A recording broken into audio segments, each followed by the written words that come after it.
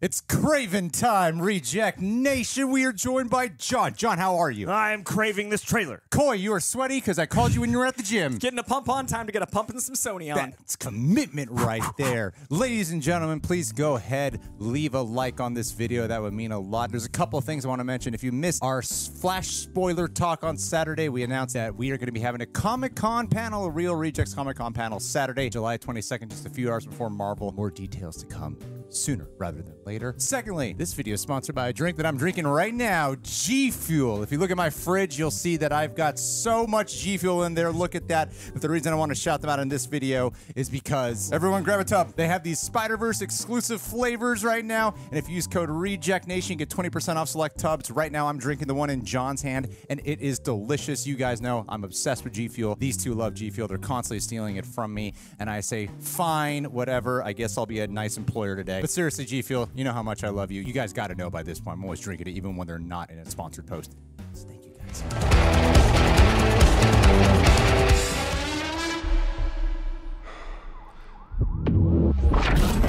Oh, it's a Sony movie. It's got sound design from Spider-Verse.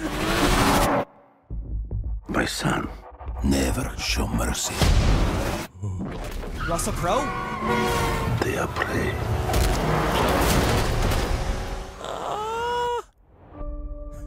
We are predators. I love that Russell Crowe agreed to do this. Me too. Your mother is dead. She died because you sent her away. She was weak, sick in her mind. That's Chameleon. Business. Oh, is it? On the left, yeah. Power is about strength. If you show weakness, you will give our enemies an opening. Befriend it. Shoot. Lion is our enemy. That becomes his vest. Or does it? He is weak, like his mother. Leave him. What happened that day? What? What? It's crazy. He's like Charlie Sheen. He's got tiger blood, the lion. For the first time, I saw my true self. And he doesn't have an accent? Tell me about this hunter. Because his dad disowned He him. uses a connection with animals to track his prey. And once you're on his list, there's only one way off. There's a radioactive lion. There's 6 of you now. Whoa. Potion, Whoa. nice. Potion. Yes! Yes! Okay, Sony. I'm so in. Marvel body shot there. Father, this evil into the world. Face bite. Take it out. Yes. Yeah. This is what I'm talking about. You're saving this. Hunting for a trophy. We're murderers. Isn't that what he taught us? Callisto! You don't get to do that to me anymore. Whoa. Spiders. Oh, the jacket, the vest. Taglin. Mr. Taglin? Where's Mr. Taglin? Oh, you're standing in him. Cool. You're a goddamn lunatic. Oh, you just figured that out now?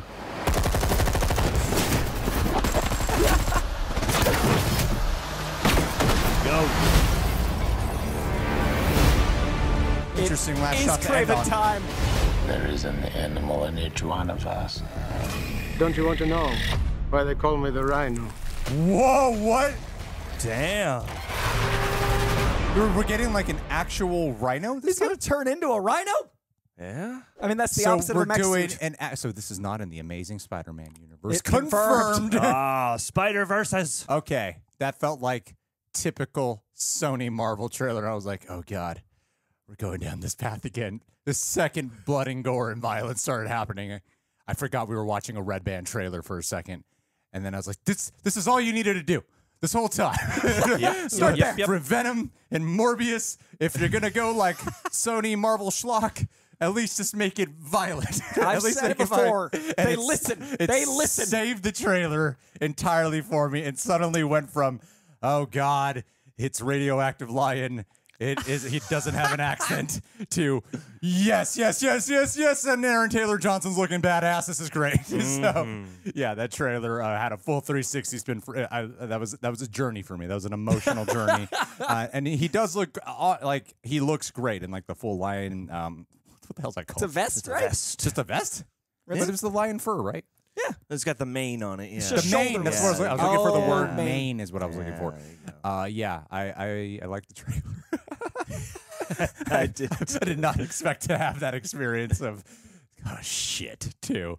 Hell yeah. All right, Johnny, please take it away. Yeah, I absolutely agree. I think it's smart of them to build on their, like, you know, kind of goofy-ish but fun sort of 90s quality by making it that much more of an exploitation movie. I love all the different animals and stuff, and watching as he takes on different properties of the animal kingdom to hunt down human beings. And for animal lovers out there, I have to imagine this will be a very cathartic movie because you're just going to watch him murk a ton of terrible people.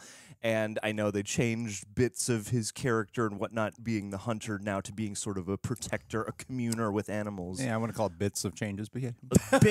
Big changes to the origin, but at the same time, I'm kind of here for that. And I think, you know, somebody who represents and fights for and with the animal kingdom is a badass idea. So yeah, this looks awesome. And Aaron Taylor Johnson looks great. He does look great. I am liking the way it's shot too. It looks better than Morbius. Like the cinematography I'm talking about, specifically the lighting, looks sharper, cleaner, and I like the variation between the jungle and the different environments and all that. So yeah, but Coy, how'd you know that was Chameleon? Okay, so his little brother Dimitri is who Chameleon is in the comic books. It's a half-brother. He's usually seen as more small and slight and blonde, so that to the left is in the car. Later when he's reintroduced, he's going to be someone, I assume, that is basically siding with Kraven, but something puts them at odds, maybe like a betrayal from the father. At one point he says in the trailer, you look just like father, so I think there's going to be like that undercurrent of family and legacy, and maybe they're fighting over the legacy. What I find most interesting is they not only introduce Callisto in this, which is huge in the Torment saga, which is Todd McFarlane's first solo writing and illustrating run on Spider-Man. It was introduced in like 1990 Spider-Man #1. Callisto, come on. I'm getting there, but it's very iconic imagery used in the Torment saga that they put in here. The spiders coming down is not only introduced in the Torment saga, but also it is in Kraven's Last Hunt. Now, this is obviously not going to touch on Kraven's Last Hunt, but allowing that industry we don't want it to touch on Kraven's Last Hunt. We want it to get there. We hate the best storyline of all Kraven time. Last Hunt. We hate that he's a hunter. If you introduce in the beginning those images and those hallucinations, I think it'll be a really good way to have the potion come into play, to have him start to lose his mind. And I'm thinking that's going to tie into how he fights Spider-Man. So what I think this is going to be is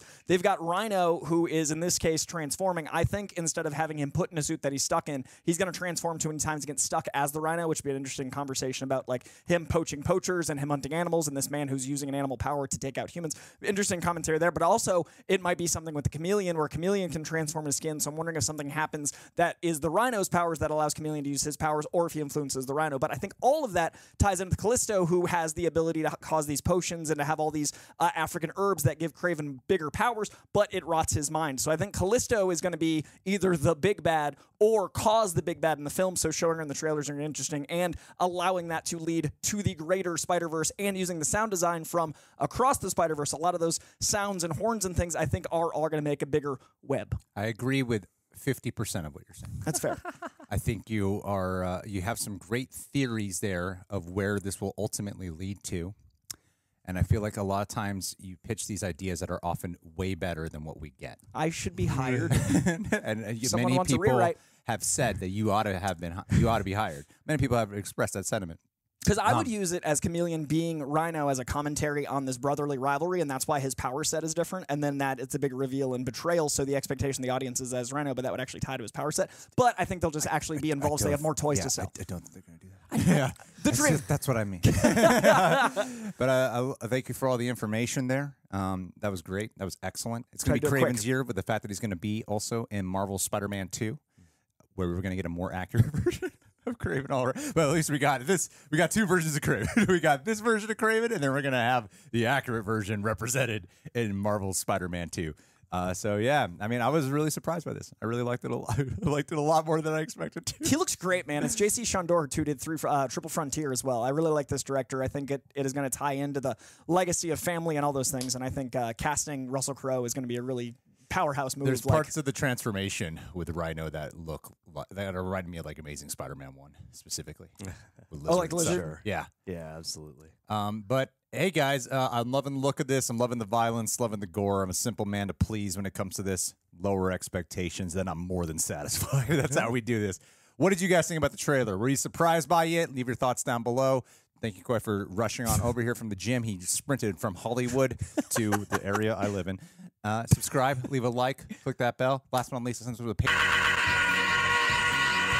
I want to shout out Omni Media Michael B today because I'm sure right now he is doing exactly what we're doing, hustling to get his trailer reaction up here on the YouTubes, and he is one of the best reactors, in my personal opinion, who's out there. I feel like he should be way more popular than all of us, especially Coy. I think he should be exceptionally more popular. Agreed. And one of these days, dude, when you move out to California, I promise you, I'm hiring your ass, and you're just going to join here and replace one of the people in this video.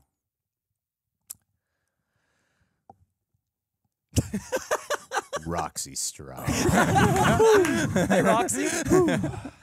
See you guys.